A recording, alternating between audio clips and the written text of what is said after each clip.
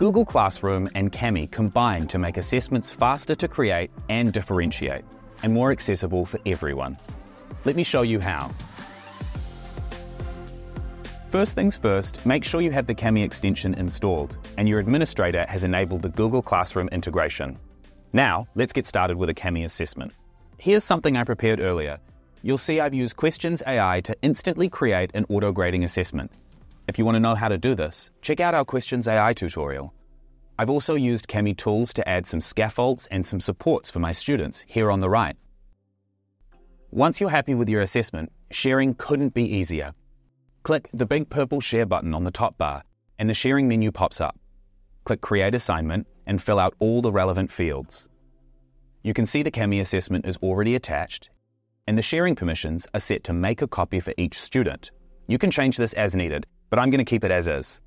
On the right, you'll find feature controls, which lets you choose which Kami tools students will have access to. There are also additional supports that we can put in place for students here. I'm going to turn off copy and paste for this one.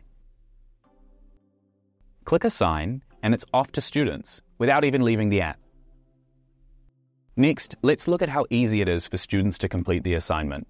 Students simply select Open with Kami. I didn't set any limitations using feature control, so all the Kami tools are here on the left.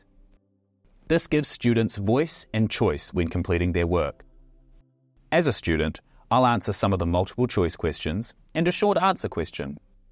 When students are done, it's another simple click of the big purple button, which is now the Turn In button for students. They'll never have to go back to Google Classroom to turn their work in. Now the really cool stuff happens. While my students are working on their assignment, I can use ClassView to monitor their work in real time. By going back into the assignment from the dashboard, I can see all students' work on one screen, making it easier than ever to provide personalized feedback and support. Each of my students' work is organized in columns, with pages displayed in rows. At the top of each column are the students' names, assignment status, and a space to enter grades. Now, because I use Questions AI, all of the grading has been done automatically for me. You can manually change the grades and provide any additional feedback or encouragement with the Kami tools. Also, because I did an auto-grading assessment, I can use Answers View. You can see that a lot of the class is struggling with question 2, so I'm going to go up to the right-hand side and switch to Update All Student Copies. I'll add a link and a voice comment for extra support. Hey class, a lot of you seem to be getting confused about the second question. Please use the link below for more information. You'll see that Kami adapts to what you are doing to make everything super easy. Now, the big purple button has become Update All. So I'll click that, and every student's document has been automatically updated in real time. None of their work will be lost or changed.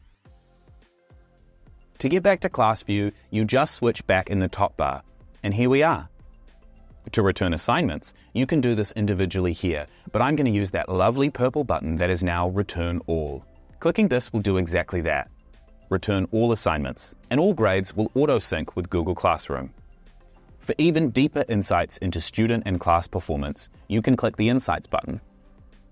Here we see key metrics, including the top, median, and lowest scores. And that's it.